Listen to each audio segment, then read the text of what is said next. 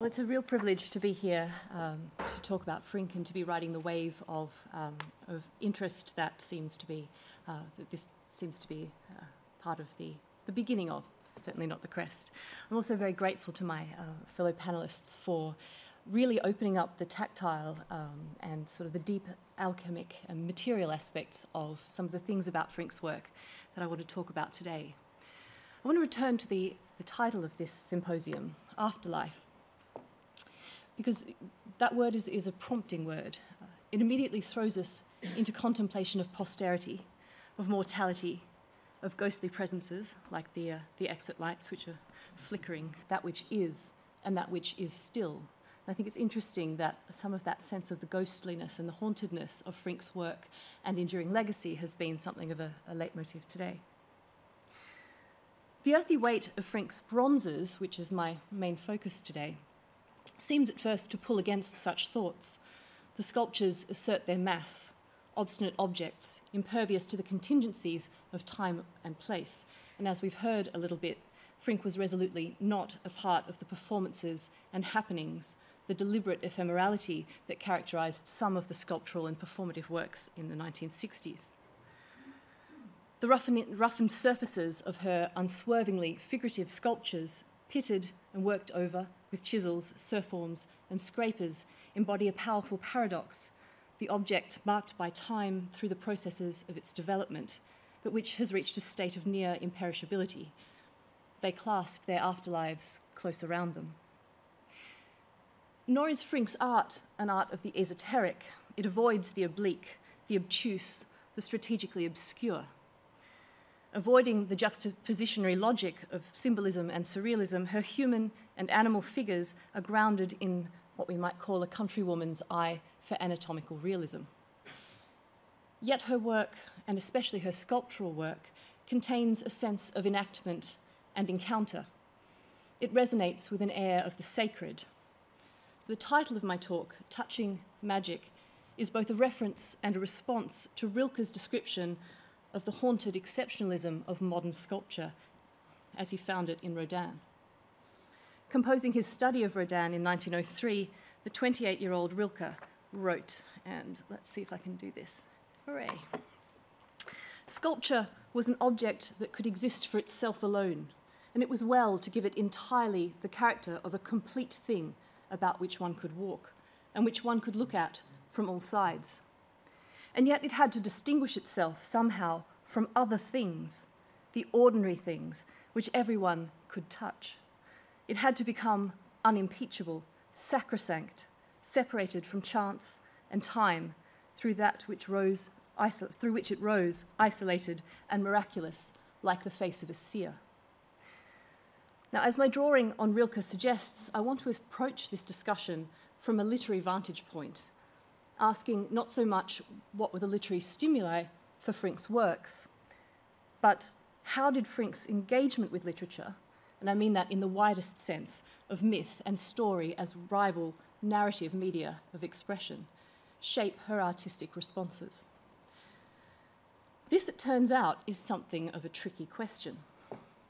In a 1973 interview discussing the sources of her inspiration, Frink proclaimed, "I usually get a kick-off from something that happens, a photograph or a person.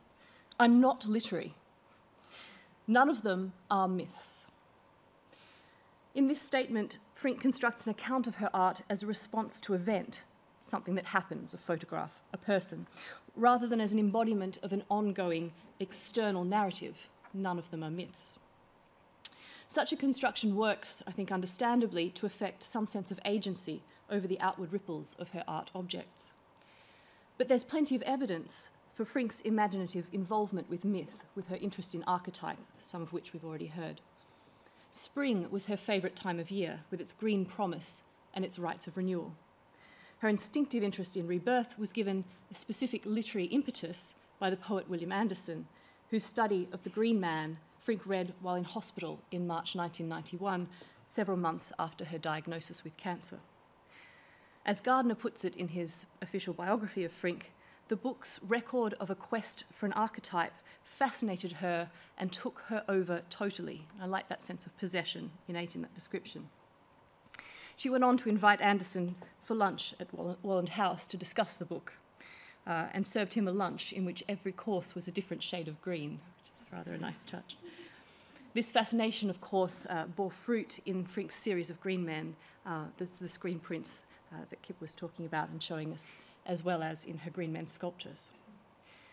But I think Frink, perhaps fairly, saw this immersion in a direct literary source as an exception to her own general resistance to external mythic influence. She said, "What I think I'm doing is creating my own myths. I'm not the slightest bit interested in other people's myths. I'm not interested in the Greek myths. It's too literary. None of my things is to do with ancient myths.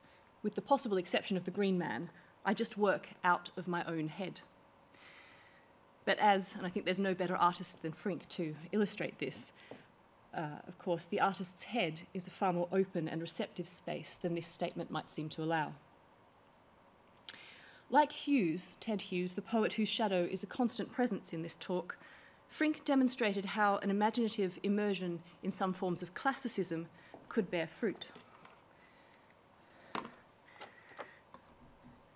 Consider her series of Riace warriors, and I think I probably don't need to talk too much about them, given their presence today. But also, she chose to illustrate various stories like the Canterbury Tales, the Odyssey, the Iliad, and Children of the Gods, all of which choices, I think, suggest a deep sensitivity to the creative potential of classical myth and of mythic cycles. So I hope that I can, this afternoon, draw out some of the moments in Frink's life as a sculptor in particular that combine to illustrate something fundamental to her art, which might justify what I see as my impertinence in ascribing a mythic or a literary sensibility in contravention of her own very clear and forthright self-descriptions. Animating constraints of shape and structure to give external expression to human thought. But beyond this point, the forms diverge in increasingly unmanageable ways. One typically literary way of thinking through this divergence is via the concept of ekphrasis, that is, the literary representation of verbal or plastic artistic representations, poems about sculptures, poems about paintings, for example. James Heffernan, whose book Museum of Words provides a useful guide to theorizing ekphrastic relationships, attributes a paragonal energy to the intersection of the verbal and the visual, an energy of struggle between rival modes of representation. And certainly, ekphrastic interactions tend to throw up thorny problems of the relationship between description and depiction, and between word, image, and object. My sense is that in each mode of representation, there's something covetous. There's a desire to absorb a feature of the other, so that fixed forms of visual art, existing in their own stillness through time, feel their lack of narrative momentum, while literary forms reliant on language, wonder, and perhaps doubt the capacity of words to encompass that which they try to represent. Indeed, much of the matter of ekphrastic poetry has traditionally been the expression of just this doubt. Jack Gilbert's poem, The Forgotten Dialect of the Heart, for example, concludes that what we feel most has no name but amber, arches, cinnamon, horses, and birds. Now, to speak of art forms as covetous, as conscious of their own limitations, is perhaps a dangerously unscholarly way to think about them. But in doing so, I'm trying to grasp towards exactly that appreciation of a life within form that nourishes Elizabeth Frink's art and shapes her idiosyncratic artistic vision. In an interview, Frink spoke of a sense of containment, of energy inside her sculptures, and of her instinct that each piece is now a kind of vessel. And I think this relates rather nicely to some of the alchemaic or magical contexts for the creation of and casting of brass that we've already heard about. In his ekphrastic poem, Archaic Torso of Apollo, Rilke refers to a sculpture's kindling magic, an apt metaphor for the catalytic impact of plastic art on poetry. But I'm concerned here rather with touching, with the haptic magic of sculpture, because I'm fascinated, it's obviously a fascination that's quite shared, by the energy that is embodied in the equipoise of Frink's sculptures on the boundary between those ordinary things which everyone can touch and the isolated and miraculous objects that rise like the face of a seer. I see this magic, like touch, as a dynamic of reciprocity, an exchange that unfolds both immediately and across time. And I think that dynamic was really interestingly illustrated by the idea that bronze can draw heat from the human body when touched and held. So that sense of touch and the tactile lasts both through its process of creation and later appreciation. As Frink said, my series are my narratives. I'm very bad at putting what I want to say into words. What I'm doing is trying to set up a kind of encounter with the spectator, a dialogue between my sculptures and the public. People have to add part of themselves to make it work. My contribution to today's discussion, then, is to suggest that part of the animating tension characteristic of Frink's work stems from a productively unacknowledged or underacknowledged reverse ekphrasis, by which her sculptures attempt to absorb and embody literature's narrative capacity for temporal projection, to manifest what Wallace Stevens called the life that is fluent in even the wintriest bronze. In particular, I want to suggest that this process is enacted in the surfaces of Frink's sculptural works, in their conflation of the tactile and the sequential. This is the magic, I think, that she embodies, the magic of origin and of existence and of afterlife. Some of Frink's animals, some of the dogs and horses in particular of her middle period, are quite smooth. When her bronzes shade into verisimilitude in this way, I think they lose much of their energy, what Brian Robertson describes as their sense of survival, of endurance and alertness. Frink herself observed that my sculptures depend more on the texture of movement than on form, something arrested. That's what I think I'm trying to get, something slightly caged in. The interaction of surface and space here is key. When, during the 1980s, Frink became interested in experimenting with colour, she lamented that paint means putting on extra skin on top of the surface. Patinating chemicals were, as we've heard, much to be preferred because they react directly with the surface that you have. So there's no mediation between object and external world. So I want then to go on to consider the evolution of a subset of Frink's sculptures, the bird-like ones, to borrow a phrase from Rilke. We might begin by asking why it was that Frink was so persistently drawn to birds as subjects for her art. One answer might be to say that they exist in a liminal space between earth and sky, as heavy and light as the air in which they live. More specifically, Frink's predatory bird forms occupy the conceptual field of the raven and the carrion crow. In many traditional tribal cultures, including the folkloric tradition of the British Isles, but looking outwards from that, this is not a parochial mythology, the crow and his cognates, the rook and the raven, were creators and tricksters. Crows are the bringers of light, the makers of things, transformers, magicians, shamans, and healers. The anthropologist Claude Levi-Strauss proposed a structuralist theory that suggests that the raven obtained such mythic status because it was a mediator animal between life and death. In an article to introduce his first book of poems, The Hawk in the Rain from 1957, Ted Hughes wrote that what excites my imagination is the war between vitality and death, and my poems may be said to celebrate the exploits of the warriors on both sides. And I think this could almost be an epigraph to a catalogue of Frink's work because it seems so opposite to what she was also doing. This complex of associations forms the basis of Frink's interest in many savage and totemic animals. Her menagerie of dogs, boars, and horses could, I think, stand as a primer in Celtic and classical myth. But her sculptures of birds are distinguished from her other animals in that they carry and merge with the human in ways that the other animals do not.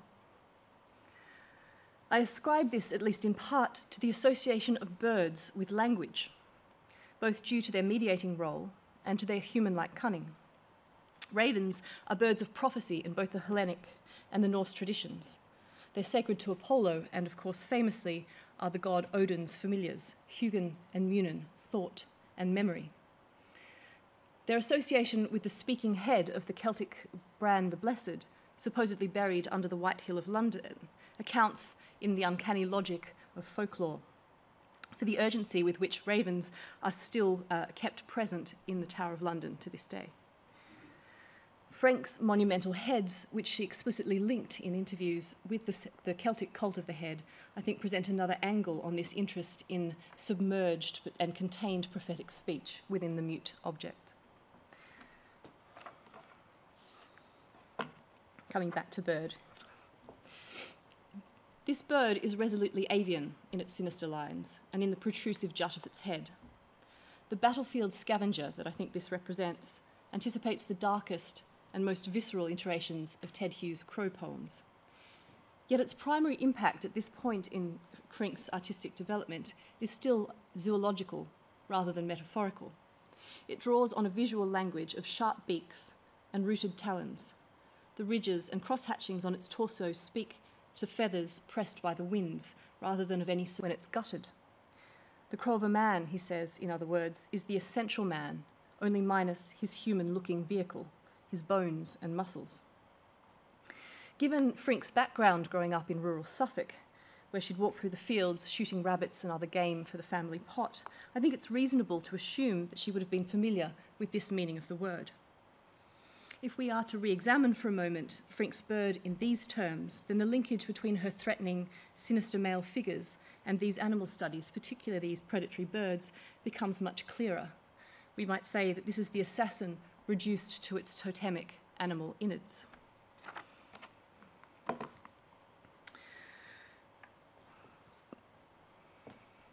Dead Hen, from 1956, takes this semiotic configuration further. Frink described the piece as a funny bird, almost abstract. I think the abstraction doesn't lie so much in the anatomical contours, which are realistic enough, but in its figuring of the transformation from living creature to an agglomeration of flesh. Dead Hen appears as a twist of viscera thrown into sudden and violent relation with an external world. The mortification with which the legs and the beak stick up into space punctures the dry air with the energy of decomposition, which is an interesting and sort of tension in artistic creation, decomposition. I was struck recently, and I think this is another example of the visual symmetries between Frink's work and other works, by the affinity between this sculpture and a photograph of an amulet made by a Greenlandic shaman in the 19th century and composed of the head and the feet of a raven. They share some kind of deathly geometry, I think, so turbulent and dishevelled as to promise a continuing form of action. Frink's sculptures, rather like this, perhaps more so than this, look both touchable and touched. In this way, I think they surmount the practical reality that as spectators, we're rarely allowed to touch works of art. They carry the marks of encounter on their superficies. Frink's surface, I think in this respect, positioned as she is in this moment of modernism, are peculiarly of her time in their exploration of contingency, from the Latin contigere, to have contact with, the dynamic of mutuality between self and world that simultaneously frames and extends the experience of the perceiving subject.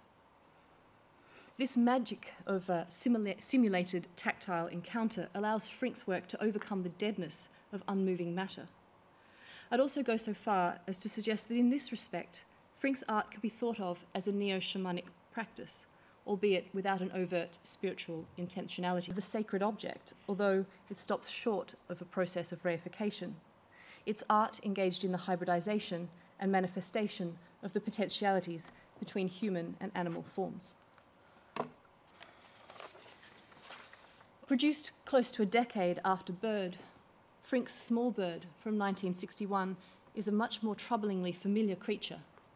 Its composite energy and kinship with the human imbues it with the aura of a shamanic object.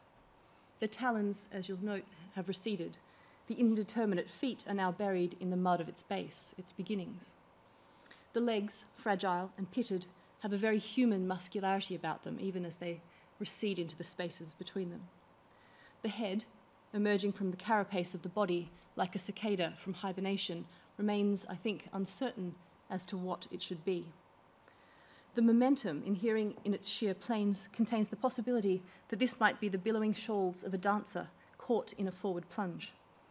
It suggests, as Ted Hughes's poem Two Legends has it, a black rainbow bent in emptiness over emptiness, but flying. A fascination with hybridity and with the protean possibilities of man and beast and plant underlie much of her work. Speaking about her magnificent mirages, Frink said, "On the Camargues, you get these extraordinary heat hazes, and you see these creatures which seem to be sort of birds, or a person, or a tree. Any of those make up this extraordinary stalking shape that shimmers across, and it's fascinating to see what it will emerge. You just look up, and sometimes it was a man on a horse, or it was a bird, one of those long egrets, or one of those umbrella pines distorted."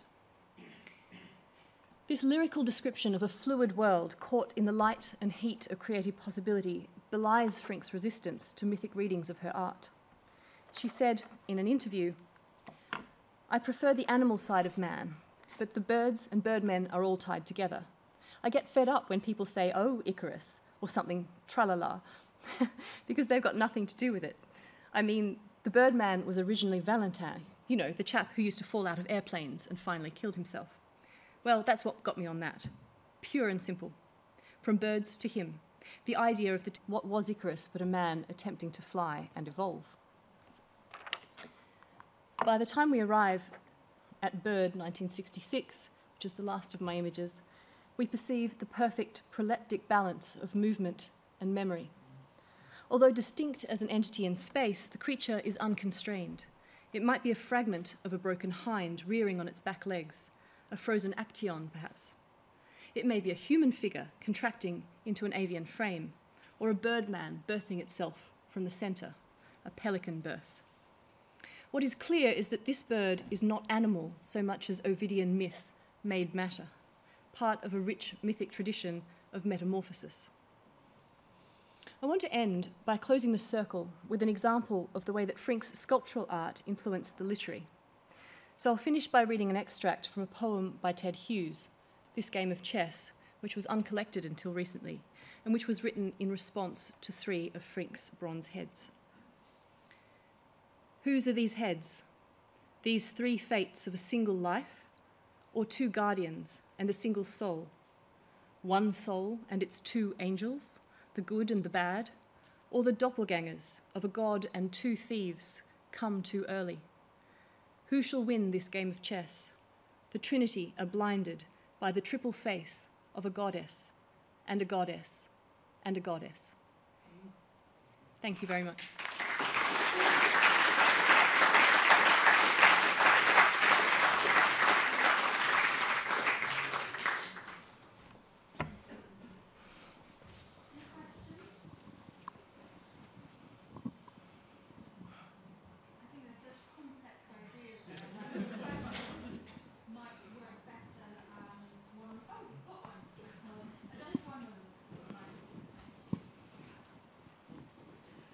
I wonder if you could comment further or explain for someone who didn't quite understand it, the idea of reverse ekphrasis.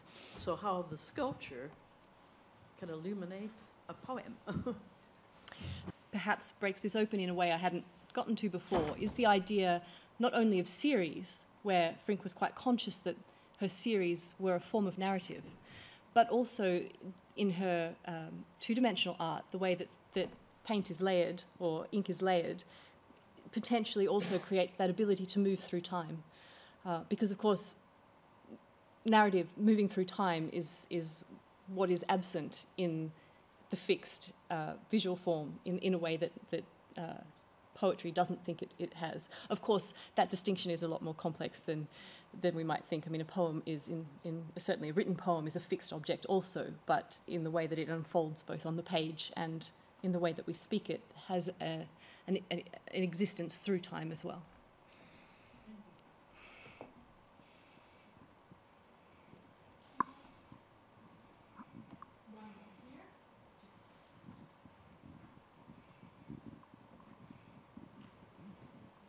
Hi, Sarah. I was just interested in the correlation between the crucifixion paintings by Bacon and Sutherland that are in the later 40s, and I know one of them is in the 5th. They just seem to have a very similar form to them, an energy to them.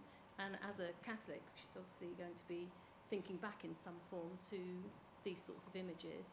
I was also thinking about the Egyptian myth of creation and the Benun bird when it lands and causes the dawn. And this, to me, really seems a striking symbol of creation and the beginning of light, really. Mm-hmm. I had been thinking about that same mythos from a different cultural point, the idea of the raven in northwestern American tribal folklore, where the raven actually keeps worrying at a hole in what is the sort of the whiteness of the world before there's anything in it, and pulls out a thread and pulls out a thread until this hole opens up and that hole creates the world. So I think that's sort of a reverse image of darkness coming into the world, or substance, through that sort of process. I think what's interesting about Frink's repeated verbal resistance to the mythic is that she doesn't like the idea of predetermined narrative. She wants to be able to exist within a mythic sphere and create her own practice within that, which I think is why it's much more related to the shamanic than myth per se, because she pushes against the boundaries of what she sees as predetermination. And so the Catholic iconography is important to her, but also needs to have a sort of ontic openness where she can get outside of its immediate context and do other things with it. So maybe that's why she's interested in archetypes but not myths, or that there's a problem with myth as too literary because it's too set. I think maybe that's what's happening.